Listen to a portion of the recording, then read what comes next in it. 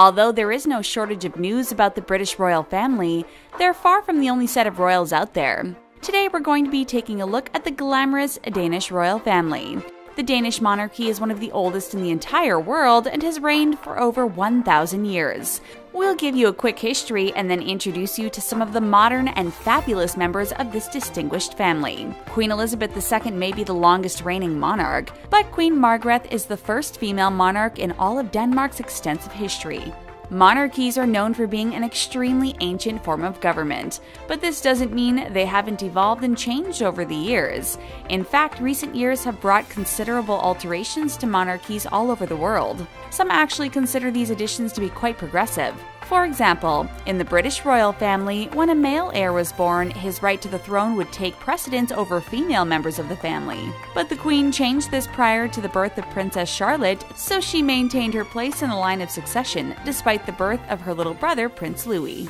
In the Danish royal family, male heirs had always taken precedence over female heirs. It was technically possible for a female to inherit the throne if there were no other male heirs available, but that changed in the 1850s. At that point, it was determined that only males could ascend to the throne of Denmark. But King Frederick IX of Denmark was one of those royal people that marched to the beat of his own drum. To put it simply, King Frederick was an exceptionally popular man. Most members of royal families are known for being distinguished and wealthy beyond the imaginations of us mere commoners. Frederick had an impressive lineage and grew up as the heir to the throne, but he appeared different from many members of his royal family. While Prince Charles once admitted he has someone tie his shoes for him, Frederick answered his own telephone and knew his way around a vacuum cleaner. He had no fondness for wearing traditional crowns and in many ways seemed to tire of the countless traditions he was expected to participate in. Even his decision to be educated at the Royal Danish Naval Academy and pursue a naval career was considered a huge break in Royal Danish tradition. Even though he was heir to the throne, this didn't stop Frederick from accumulating several tattoos during his time in the Navy. How many royal family members have been spotted showing off their tattoos at the beach, especially at King? And rather than cause him to be looked down upon, this helped endear him to the Danish people. People found King Frederick to be immensely charming and relatable, and even affectionately compared him to Popeye the Sailor Man. He sent his children to public schools and could frequently be seen riding his bicycle and visiting local shops. His popularity not only benefited him as a ruler, it benefited his children as well. King Frederick married Queen Ingrid, and the two of them went on to have 3 daughters. It was assumed that eventually the king and queen would welcome a male heir, but as time went on, it became clear that wouldn't happen. Many people speculated that Frederick's younger brother Prince Nud would ascend to the throne, but that changed in 1953. Because the king was so popular and because of the changing roles of women in Denmark, a major change had been in the works for quite some time. It was decided that if the king and queen had no male heir, their eldest daughter would be allowed to ascend to the throne. Thus, Margrethe became the heir presumptive and eventually the queen. Not only was Queen Margrethe the first female Danish monarch in centuries, but she's the second longest reigning as well. And much like her father, Queen Margrethe was proven to be exceptionally popular and well loved by her people. She eventually married a French diplomat who became known as Prince Henrik, the very first male consort to a Danish monarch. Now, the rules about royal titles can be confusing, and they vary depending on what country we're talking about.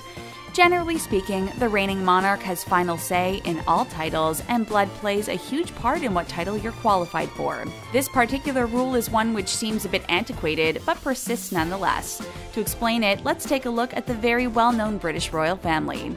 Because Queen Elizabeth, a woman, has royal blood and her male partner Philip does not, he only gets the title of prince and not king. However, if the genders were reversed, they would be king and queen. For instance, when the male heir Prince William becomes king, his wife Kate will become queen and not princess. Because Queen Margrethe is a woman of royal blood, her male partner receives the title of prince.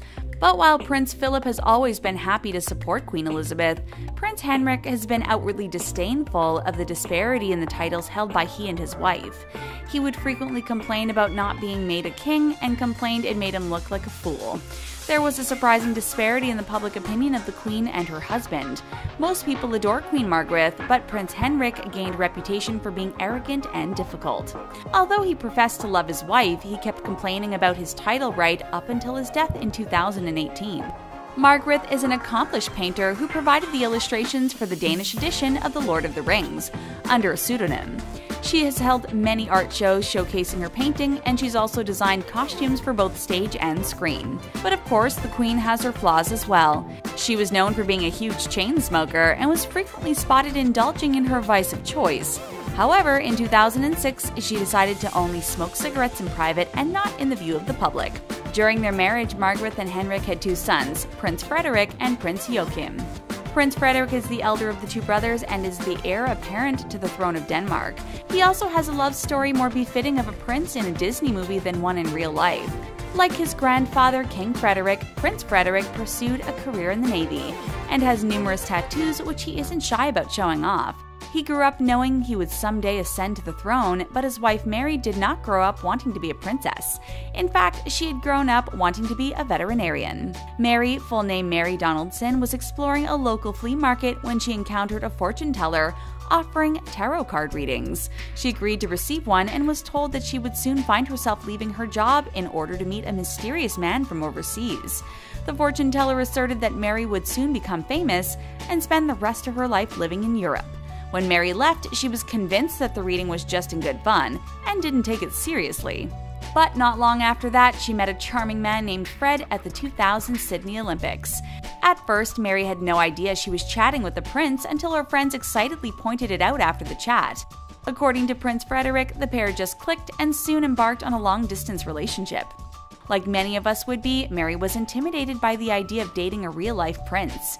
She paid over $1,000 for a makeover and a crash course in confidence and etiquette. Seriously, this really does sound like something straight from a Disney movie, complete with a fairy tale wedding.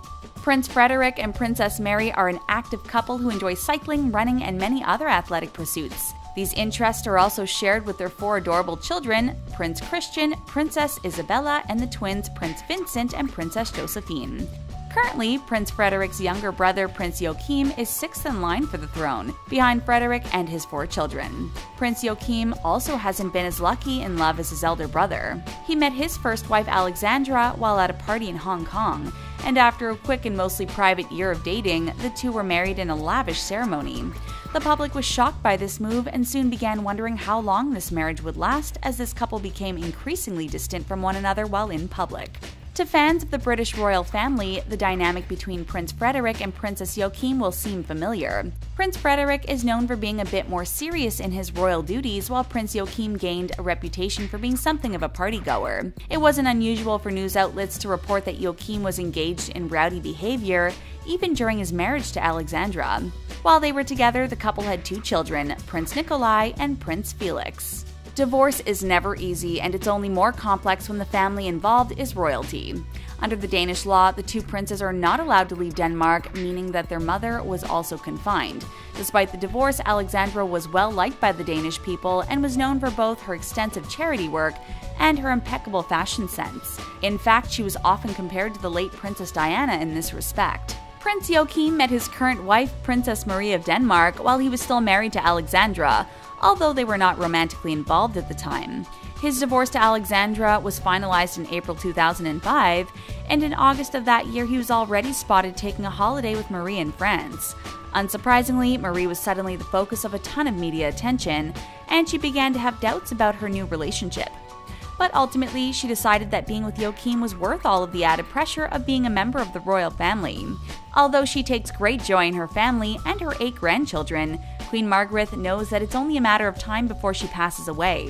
When her husband, Prince Henrik, was in his final days, he blatantly refused to be buried next to his wife. He claimed to be so resentful about being denied the title of king that he would not rest alongside his wife until it was his. As we know, Queen Margrethe did not change his title, and so his wishes to be buried separately from her were respected. But despite this, there is no doubt that the Queen loved her stubborn husband and wished for her final resting place to pay tribute to him, even if he wasn't buried there.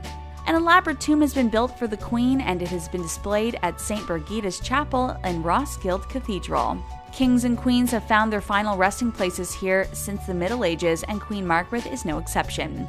Although Prince Henrik was known for hating his title, he did also show a tremendous amount of love for the Queen at times. After his passing, it was revealed that he had arranged for his funeral flowers to be arranged into a blooming garden. During their wedding vows some 50 years earlier, he had called the country of Denmark a blossoming garden, and added that the Queen was the most beautiful adornment. What do you think about the Danish royal family? Are they just another group of royals, or should we be paying more attention? Let us know what you think in the comments section, and then click on the subscribe button for more videos from us here at The Taco. Thanks for watching, and we'll see you again next time.